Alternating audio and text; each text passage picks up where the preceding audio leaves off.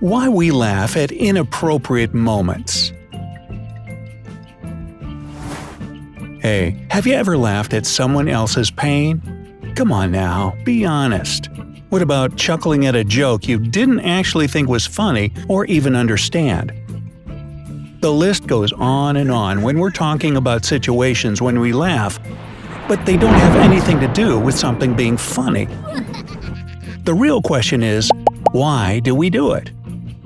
Well, before you find out, go ahead and click that subscribe button and ring the notification bell to join us on the bright side.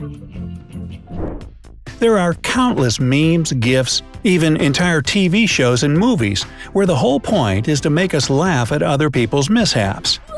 But in real life, it's unlikely that we'd crack up at something as unfortunate or dangerous as this. In fact, we'd probably be emotionally scarred, and if we did laugh, it wouldn't be because we thought it was funny. Researchers found that only 10 to 20% of laughter is a genuine response to a shared joke. That leaves a whole 80 to 90% of laughter unaccounted for. According to neuroscientist Dr. Robert Provine, laughter is mostly something we do more when we're together than when we're alone. Dr. Provine also says that it's ingrained in our DNA, it's intuitive and instinctual. We were born knowing how to laugh, and we use it to connect to other humans.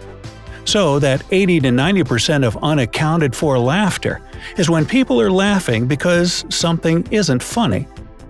Any guesses as to what the other reasons could be? If you said sadness, fear, nervousness, an awkward feeling, seeing something that makes you uncomfortable, or something of that nature, then you were spot on. Speaking of awkward laughter, why is it that we sometimes laugh when we're uncomfortable? I think all of us can remember a time when we interacted with someone we didn't know well or who made us feel uneasy, so we just laughed it off. Laughing in the awkward, negative sense often helps us deal with things that mostly stem from fear. Dr. Margee Kerr, a sociologist from the University of Pittsburgh, who specializes in the study of fear and wrote a book called Scream: Chilling Adventures in the Science of Fear, says that we laugh at things like this because they violate our expectations. Basically, we get scared when things don't go as we expect them to. In an extreme sense, we could actually be laughing because we're in physical shock and are in denial about the situation we're witnessing. It's a way to mentally run away from our fear and literally laugh it off. It's a comforting mechanism to calm down our mind in a high-stress situation. This is why horror movies that use kids or animals, things that are supposed to be cute and make us happy, are especially terrifying to us. And we might even nervously laugh when watching things of this nature. It's said that fear and laughter are very closely related when we're talking about mental state. According to Dr. Kerr, they're both what she calls high arousal states. In other words, times when we're feeling some really intense emotions. It then makes sense that the brain might use these two things interchangeably in this highly charged state. But why do certain types of laughter scare us?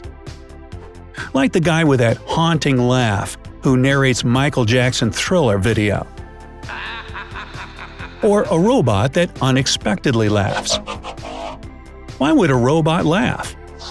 They don't feel things, so we expect them to be stoic.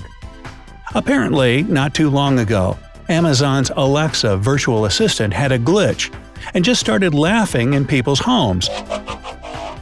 Completely unprovoked and unasked for. Can you imagine how utterly terrifying that would be? Amazon claims that Alexa thought people were saying, "Alexa, laugh." Obviously, this incident didn't fail to completely freak some people out. Perhaps AI really is becoming self-aware and learning how to emote. Do you have an iPhone or Google Home device? Are you nervously laughing yet? We also sometimes laugh when we're sad. Helena Bala wrote an article for manrepeller.com that starts off describing a group of older women laughing at a funeral. Have you ever laughed during an intensely sad and emotional moment? Like the old saying goes, if we don't laugh, we cry. Bala describes laughter as the great equalizer, almost like a reset button. It neutralizes that intense emotion we're experiencing. She explains that our brain responds to this emotional overload by releasing stress in the form of laughter. I know, it's not the best way to de-stress in a really sad situation, but it does work for the body. Our system even stops releasing cortisol, the stress hormone, as a result of this stress-induced laughter. It's almost like your own body is trying to trick you into entering a stress-free state, that is, when you're happy and laughing. There's actually a term in psychology for this laugh reaction. It's aptly called the inappropriate effect. By allowing us to laugh in the face of a stressor, our subconscious is trying to soothe us and assure us that everything is fine. But because the situation doesn't call for it by societal or cultural expectations, you just don't laugh at a funeral. It comes off so weird and even rude. That's why nervous laughter can end up having the opposite effect.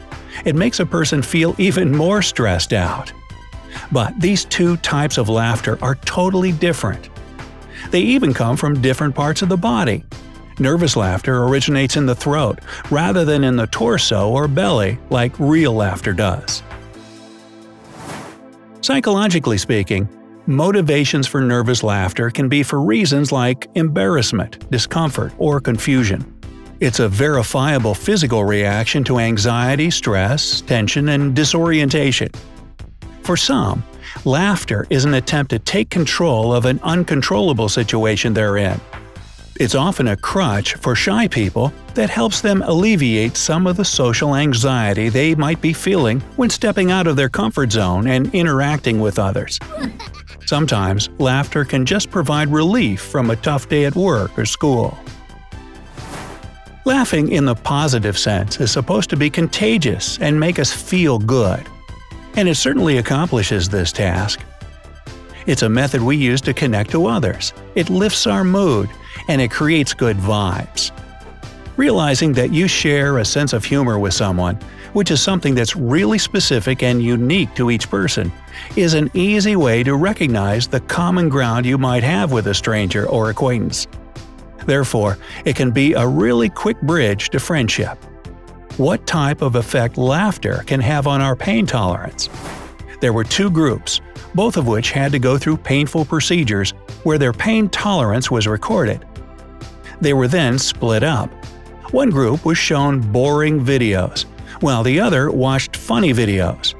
It turned out that the group that spent their time watching funny videos and laughing actually saw their pain tolerance go up. The group that watched the boring videos, on the other hand, saw their pain tolerance go down. This means that laughter really is the best medicine. You were waiting for that one, weren't you now? So, next time you find yourself laughing nervously during a really sad, awkward, scary, or even painful situation, just remember that your body is trying to soothe itself from the stress and discomfort. I know, it kind of makes you feel bad and weird. But according to science, it's totally natural. So, which kinds of interactions or situations make you laugh awkwardly? Let us know down in the comments. Don't forget to give this video a like, share it with your friends, and click subscribe to stay on the bright side of life.